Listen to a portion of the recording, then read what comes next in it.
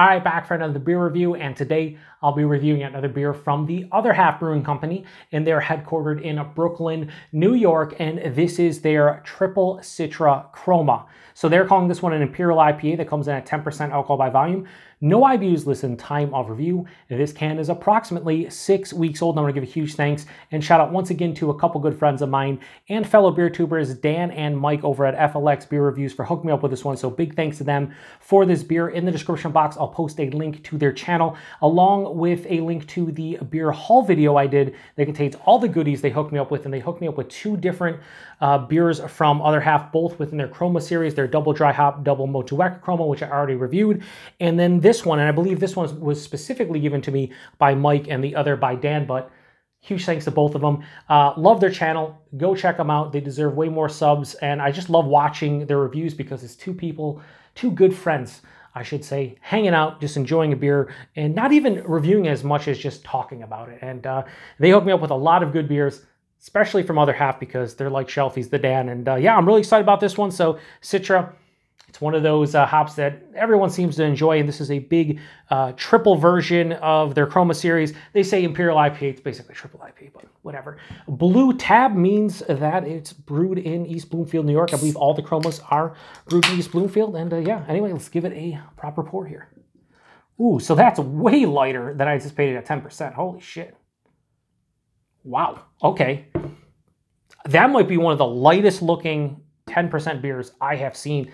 So in person, this has this really nice yellow-orange color, more to the yellow side, milky. It has that milky yellow color. On camera, it might be a little bit more dull, but like in person, it's almost like sunshine in a glass down here. Very turbid and murky. Had about a half finger of a bright white head. Yeah, it can generate back about a half finger. Has some legs on there. Definitely know it's bigger ABV. That looks beautiful. But again, much lighter than I anticipate. A lot of times these, you know, bigger ABV beer is a little bit darker. That's really nice. So 6 weeks old, and I do apologize to both Dan and Mike, and Mike for giving me this one and not drinking it right away. When he gave me this beer, I think it was like 2.5 weeks old. I sat on it because I had so many other beers from them, in addition to another good friend of mine and viewer of the channel, Steven, had other beer mails, Hop Butcher stuff. So knowing triple IPAs from Other Half and how they hold up, I kind of put this one to the back of the fridge because I figured when I drink it, even if it is 5, 6, 7 weeks old, I still think it's going to be damn good.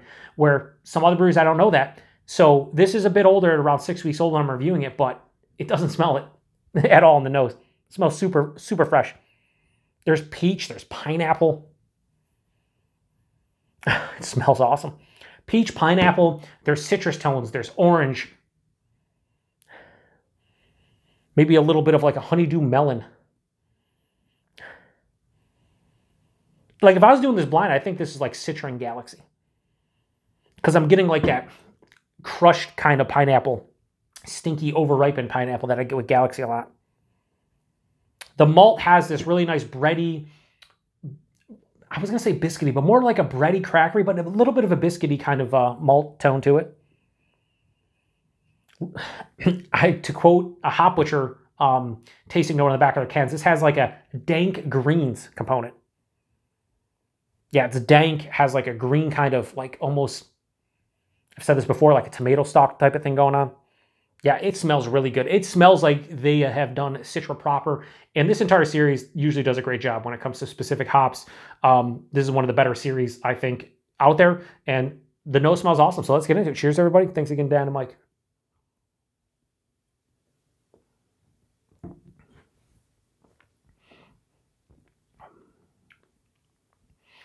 A couple things I'll say right off the rip. Actually, time out. I do that a lot. And I've been recently trying to kind of cut that, where I take a couple sips, then I start saying stuff. So let me go in for another sip.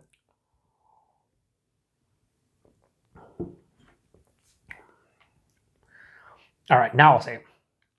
2 things I noticed right off the bat. The nose screamed fresh, ripened, definitely sweet, peach, pineapple, a little bit of honeydew melon, touch of citrus. In the taste, it's more candied version of that. It has a sweeter candied vibe to it. And I can taste the alcohol, which is a rarity when it comes to Other Half. Body on this one's also thin for 10%. So let's go body and mouthfeel. Typical review like I do. One more sip and then we'll go body. Body's like medium touch over, thin at 10%. I said it a lot in other reviews where I'm like, I'm fine with the body being thin. I'd like to see this one like higher side of medium, lower side of full. That's where I'm okay with the 10% beer, hop forward beer. I don't need to be thick and syrupy and whatnot, but this is a bit thin for 10%. The mouthfeel's nice. The mouthfeel, it's soft and it's smooth, not necessarily creamy, a little bit more carbonation, but you know, it's an Other Half mouthfeel, so it's still going to be at the very least pretty good, and it is. So mouthfeel, I'm happy with. Body definitely thin. The taste, it's nice, but I wish it was a little less sweet. So right at the forefront, there's peach, there's pineapple, there's orange, there's honeydew melon. It's all candied though, real sweet. Passes through. Halfway through the palate is where that dank green thing kind of steps in and says, hey, it's not all sweet. Yeah, it's like a tomato stalk meets like a earthy grassiness. Carries on the back of the palate. This actually finishes moderately bitter, like mild to moderately, but more approaching moderately bitter. There's a slight dry finish to this one, but it's more bitterness. And I think that bitterness is mixing in with like a kind of like an alcohol dryness. And that's where, and then right after that, I start getting like the alcohol booziness on the palate. It's not as bad as the first sip would indicate, but it's definitely noticeable. Like there's a booziness on the palate, which is rare. Again, that's very rare for an Other Half beer. Feel it into the chest and into the stomach. I definitely feel the boozy aspect of this beer, which again, we're all spoiled. If you're drinking, you know, huge Imperial IPAs and Triple IPAs, and they're, you know, 9.5, 10, 10.5, 11%, and you're not tasting alcohol, that's great. Like that's fantastic. They can hide the alcohol. A lot of times when I drink one and I get the booziness, I'm surprised, but I shouldn't be. Like right here, I'm surprised because Other Half usually does a great job hiding the booziness, but I'm a little bit surprised.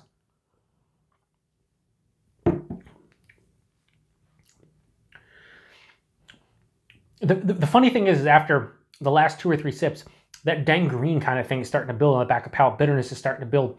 And again, with that booziness, it's kind of saturating the palate.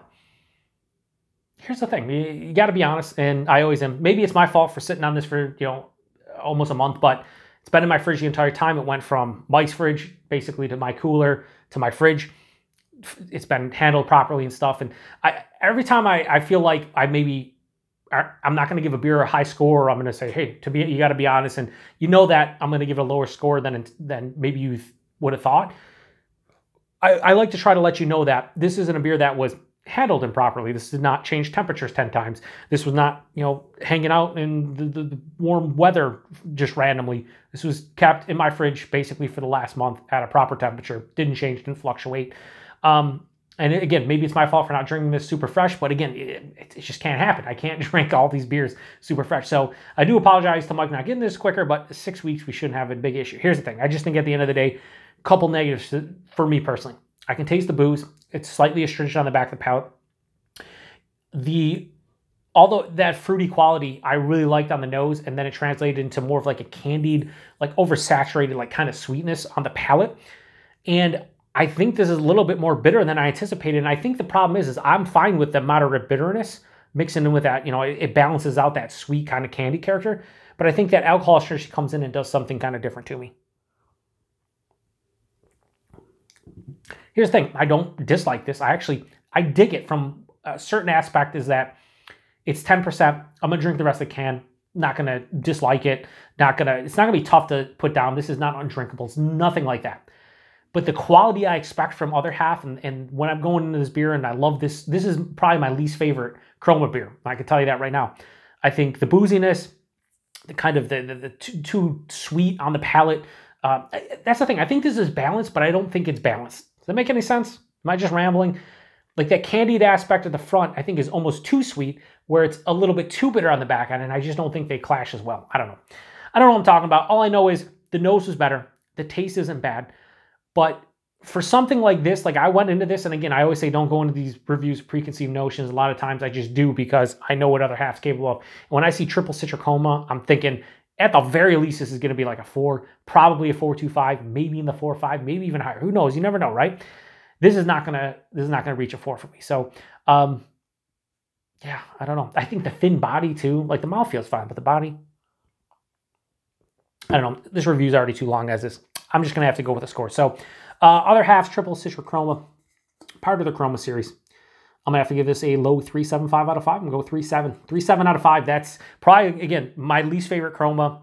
Actually, take it back. What is the hop that I hate? Enigma. I think I had a beer in the Chroma series. It was like maybe double Enigma Chroma or regular just Enigma Chroma. Don't like Enigma hops. Just don't. But this is like, as far as like cans and stuff I've had, definitely one of the least favorite within the series. So price availability, I think these are like $22, $20, $22 a 4-pack. I would never pay that again of what I'm drinking. Who knows, maybe if I would have drank it at 2.5, 3 weeks old, that would have been something different, but just not digging it as much as I thought. And availability, I don't know with these Chroma series how far out they get, but you definitely can pick them up in Western New York. Outside of that, if you saw this beer and you live outside of the Western New York area, let me know if you picked it up. Let me know if you had this one and what you think about it, because this is one of the few Other Half hop-forward beers that I've been disappointed with lately. Yeah, it just doesn't do it for me. I will say that as I continue to drink on it, it's getting a little, my palate's getting acclimated, so it's all right, but still not one of my favorites. So huge thanks to Mike for this beer. I love to try it, even though you're not always going to love everything you try. I do appreciate Dan and Mike hooking me up with all the different beers. Like I said, go check out their channel, good dudes, and not much more to say about it. So if you've had this one before, post in the comment section. Appreciate everybody stopping by for another beer review here on the Beer Patrol. Until the next one, cheers.